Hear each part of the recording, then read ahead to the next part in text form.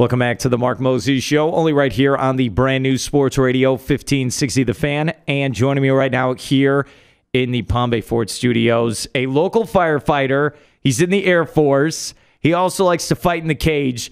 That's a trifecta, my friend. That's pretty good. His name is Matt Dawley. We have much to discuss, and I know he wants to get after CM Punk, so this is going to be fun. Matt, how you doing today, man? Still alive. I appreciate you having me on, and I'm going to correct you on one thing. What? I used to be in the Air Force, no longer in the Air Force. How many years did we do it? I did it for 4 years. So are we done? Yep. Can we go back? What's going on? Nope, been done. I'm out. I still got some blue blood in my veins, but I'm out. Been out for a while now. When you met your wife, was the pickup line, I'm in the Air Force, or I'm a firefighter? What did we go with? My wife worked at Starbucks, so my pickup line was large frappuccino, caramel frappuccino, and then her reply was, it's venti, not large. Oh, that was so she corrected you from day one. It was something, so it was. Yeah, something like that. Yeah. How many, all right, let's talk about dedication. How many times did you keep going in there until you actually asked her out? And she said yes at the same time. You know what's funny? To be truthful about that, I actually met her at Starbucks, and this is so embarrassing to admit. But to keep it simple, afterwards, I saw her on a singles dating site. So I hit her up, and she wanted nothing to do with me. And this is true. Everybody's going to laugh at me over this. I think it was 1.5 to 2 years later, I saw her again on the same site because I had gotten off of it and gotten back on it. And she was still there. She was still there, and I was like, oh. So I actually wrote her an email being rude, like, oh, look at you. Too good for me, but you're still single. Ooh. And then that was when she's like, hey, you should take me on a date. Yeah. Wow. Like, so there it is. Nice guys finish last, man. She was desperate, and she likes a bad boy. You know what? We're going to go with desperate. That makes me literally, Matt, no, seriously, here on the Mark Moses Show, you should have just been a jerk from day one. Dude, that's what I'm saying, man. That's what I'm saying. Now we got to get her in here. I got to hear her side of the story. I would love to have her. And by the way, what? I'm going to be sleeping on the bed for I know. a couple, or on the couch. You can sleep on my couch. That's right. I have video games. It'll be a lot more fun. I'm down. Let's talk about your career. MMA fighting. I know you did a lot of martial arts as well. Wrestling. I mean, you've done it all, right? All phases of trying to get here and beat people up, if you think about it. Yeah, if you will. My point isn't to beat people up. I just appreciate the competition that within yourself that martial arts can bring. And like, I started wrestling in grade school, and that's something a lot of people don't know is wrestling is actually the oldest martial art on the planet. It's just taught in schools, not at your local taekwondo gym in a strip mall, which a lot of people think that's traditional martial arts. And it is traditional martial arts, but that's how I got involved in it. And then when I joined the military, I got stationed here at Patrick Air Force Base, God bless it. And I started coaching local high school wrestling teams. And it just kind of led to where I liked coaching, but it didn't satisfy my need because deep down I was young. I was like 19, 20. So I wanted to still compete. And that's when I started to look into jiu-jitsu schools and judo schools. And I did some of that. Long story short, I found a combat submission wrestling school that was local at the time. And that's an MMA complete school. And that's when I really started to do all of it. Stand up with takedowns with groundwork. And it was just like a drug, man. I couldn't get enough of it. I was there every day off. I actually lost a couple girlfriends in my past over it because, you know, it's just a lifestyle you can't put down. So that's, and one's doing it for so long, it was just like, why not have an amateur fight? You know, I've done gazillions of wrestling matches over my life and everything else. Like, why not try it? So I did. Was there a moment where you're like, because MMA is really not that old. It's really, and compared to boxing, it really isn't in this country. Yeah. Do you remember the moment where they're like, you're like, hey, what's that? What are those guys doing over there? I kind of could get into that. Well, actually, what it was like in high school and stuff, UFC was obviously big, not near as big as it was now. But, you know, like everybody went to Blockbuster and saw the UFCs on the, you know, the shelves. And so me and my brothers would rent them. And I was always drawn to it because wrestlers did it. You know, you had Mark Coleman, Dan Henderson, Mark Kerr, all these guys that did it. And as a wrestler, when you're younger, you're like, oh, you know, they're doing it. Maybe it's something I could do. I just wasn't crazy about the actual punching people in the face at the time. I was a teenager.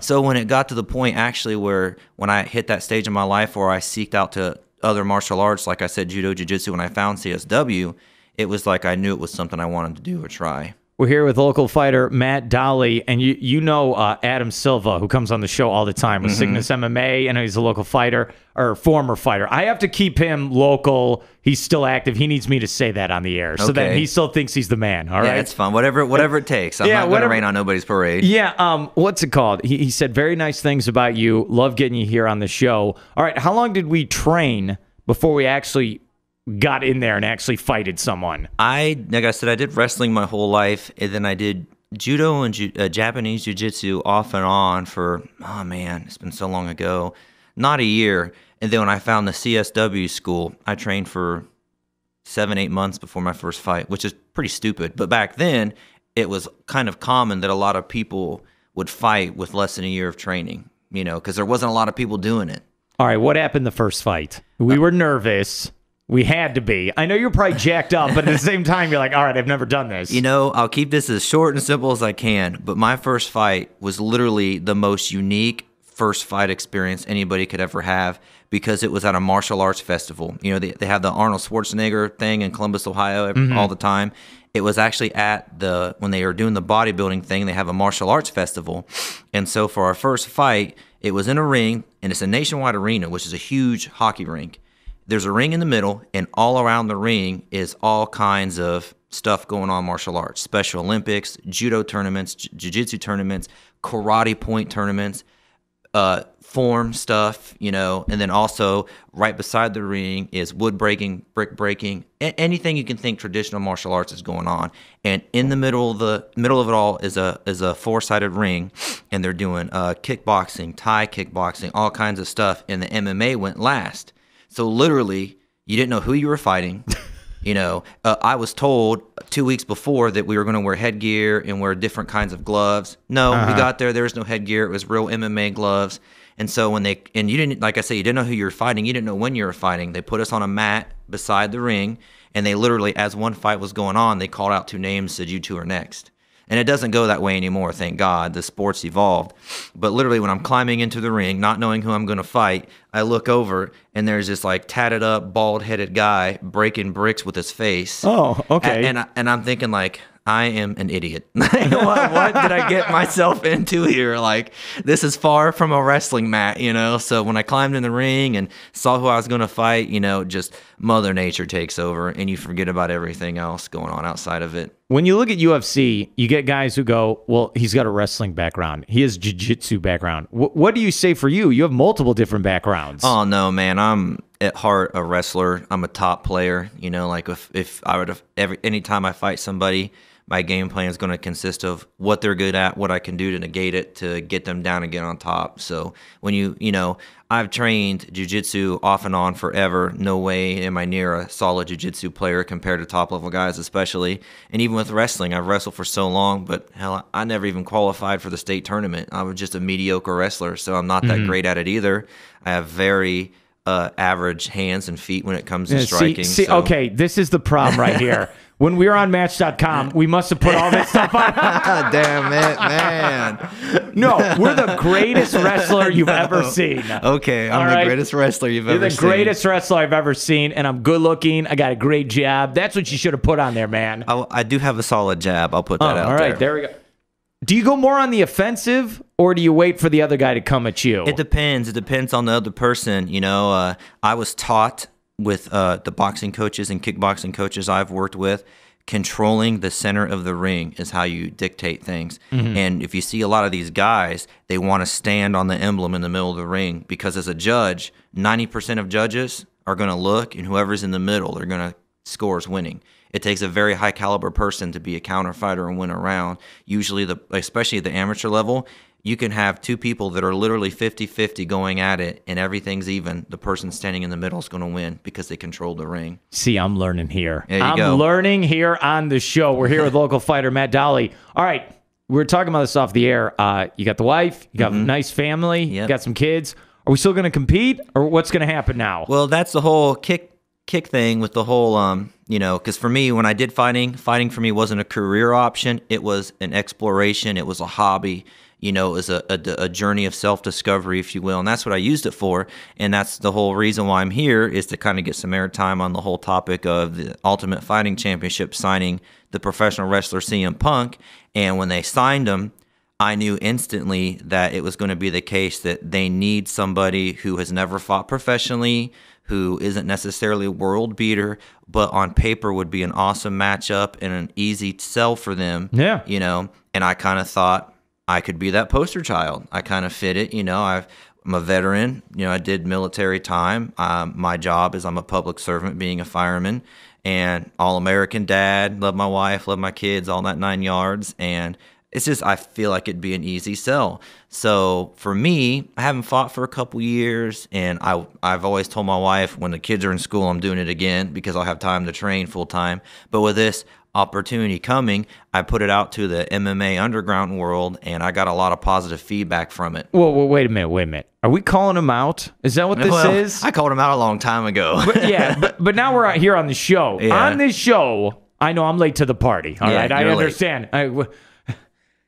You are calling CM Punk out. You want to take him on. You think you're and you're going to beat him. Oh, of course. I truly believe that if I were to fight the guy, I'd beat him. You know, no disrespect at all. I respect what he's doing. I respect how he's handled himself since signing with the UFC. He's training full time. He's respectful to the sport and the people involved in it, and that's great. But the fact of the matter is he's still a first-time fighter, and he's going to make first-time fighter mistakes, and I'm well past a lot of that stuff. Hey, I was going to go watch him fight anyway, but now I'm really interested.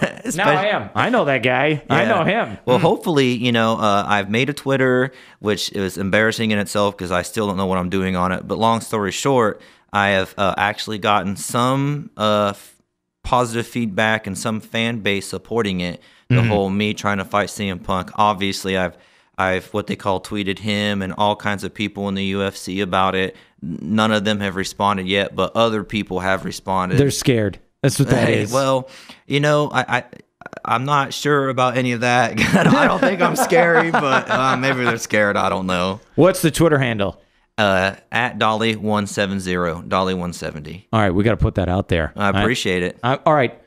You don't like CM Punk. Like, you don't hate him, but you want to take him in the cage there. Yeah, well, you know, whenever you fight somebody, when the day comes, you don't like him at all, obviously, because it's a fist fight. But that being said, I don't dislike the guy. I don't hate him. I have nothing against him. I'm just trying to take advantage of an opportunity that I know I would match up and fit for them. Plus, there is a part of you that, like, you know, people like Adam will attest to this. When you have been involved in the sport for a long time, a lot of people are not happy that he got the straight line to the UFC just because of his popularity. It's a good point. And it doesn't bother me. Actually, a handful of years ago, a guy used to be a WWF wrestler. People know him by Mike Barton. He used to be a training partner of mine, and we actually got him a fight in Pride. And back then, Pride was the Japanese organization and all that. And back then, people loved it. Mike's 300-some pounds of muscle, and he fought a 180-pound Japanese guy, and people lost their minds over it. It was an awesome competitive fight. You know, I was proud to train him and help him get ready for that fight, be one of his training partners. And now here it is, the same thing's happening so many years later with CM Punk, and everybody in their mind are just like, you know, peeing in the wind over it. I think it's a great thing. Like, I don't always like the super freak fights, but every now and then it's like, yeah, I'm down for this, because it's like Royce Gracie versus Dan Severn in a way. You know, you're going to get to see this person, you know, just because of his popularity, get in there and do it. I'm excited for it, whether I get picked for it or not. You know, I think it's cool that they're doing it. So I'm not anti CM Punk being signed, but that being said, a lot of people are, and I represent those people that have been involved in the MMA community for such a long time, and I would love to be the person chosen to represent them, go in the ring, and show him what fighting really is. We're here with Matt Dawley, local fighter here in the Palm Bay Ford studios here on the Mark Moses Show. Two more for you. I know you're a busy man. Okay. Who are some of the guys you do like? You do like to watch fight? Man. There's so many people that they're involved in the sport now that, you know, unfortunately, a lot of my legends are retiring out. Like Matt Hughes was a big one of mine, and BJ Penn, you know, is now inducted in the Hall of Fame. Randy Couture doesn't fight anymore. A lot of those guys in my day, if you will, I'm young, but still my day, they're all retiring out. But still today, man, there's just so many talented people that you can watch any card, and there's going to be a couple fighters you're just like, okay, I'm glad they're fighting. I'm a big fan of Tom Lawyer. He fights this weekend. You know, I like him. He trained in Central Florida for a while. I'm always going to watch him when he fights. Conor McGregor is another one everybody wants to watch fight. I actually am not the biggest Conor McGregor fan because I'm not a good crap talker, and he's really good at it, so maybe it's jealousy. But he's like a 80s Van Damme villain. Yeah, if you will. Yeah. He'll be great in movies. Yes. He will. He's going to probably follow Ronda Rousey here very soon. And be doing both. Oh, can they date each other? That'd be great for the show. That would be one superhuman power, baby. That's all I'm saying. Let's end with this. Injuries. Come on, man. Dude, too many. I don't even know where you want me to start. Okay, what have we hurt? What have we broken? I've broken 3 toes in my left foot, a couple bones in my left foot. I've torn the MCL on my left knee. Thankfully, I haven't broke my hands yet, although I've sprained my wrists. I've done that. I have a few herniated discs in my neck and my back from it. Just all kinds of stuff, And I know it's funny. Majority of it was during training and not fighting, The foot? What happened exactly? Actually, my worst foot injury was I actually foot jabbed. And this is an awesome, hilarious story because we were doing boxing training, and I lost my mind, and I kicked my sparring partner, a guy named Matt McCook, who actually is another regional pro fighter who was fought in Bellator, really good fighter. You forgot what you were doing, and you're like, "Oh, I'll just kick him." What the hell? He was beating me up. Okay, I'm embarrassed to admit this. So I panicked and the thing is, there was 10 seconds left in the round, so I was like, I'm going to kick him in the gut. And when I foot jabbed him, he was too good. He covered with his elbow, and my middle toe caught his elbow just right. And it actually snapped my middle toe up and off of my foot. So when I put my foot down, my 4 other toes were down, and my middle toe was sticking backwards. And I fell down. And that was the end of that day. That was the end of that month, actually. I had to take a few weeks off. Was it your right foot? My left foot. Actually, okay, so you can still drive. Oh, I can still drive. I can still kind of walk. No, but I can't even. That toe doesn't even curl anymore. Which one hurt the most of all those injuries? Of all the injuries, it didn't hurt the most, but it lasted the longest, injuring my neck. Because I pinched a bunch of nerves, and I would be asleep, and my right arm would just tremor and shake me awake. And it was actually a few months of chiropractic therapy and other stuff before I even got any kind of relievement from it. So I was actually training over in Orlando at a gym, and a guy who is a high school wrestler over there, or high school wrestling coach, who is a awesome program. He picked me up and dumped me on my head during training. Didn't mean to do it, just happened. He was kicking my butt again, that's a common thing in practice. And I just landed wrong and slipped a couple discs and pinched nerve, and my head was stuck like this for a long time. It is what it is. But man, the price you pay for that moment of glory when you beat somebody up and jump on the cage and 1,000 people cheer for you. That's what it's all about. So what it's all about. How can they find you on Twitter, man? At Dawley170 is my Twitter and my Instagram. Please, anybody out there local that wants to be a fan or whatever, you can look me up on Facebook too, Matthew Dawley, DAWLEY170. Look me up. I want you as a fan. I want you to support the movement. I would love to, represent Brevard County in Central Florida and be the guy that gets a ticket to the UFC and fight CM Punk. Put this area on the map, Great stuff, Matt. Thank you so much for stopping by the show, and I would love to get you on again sometime, all right? We can make it happen.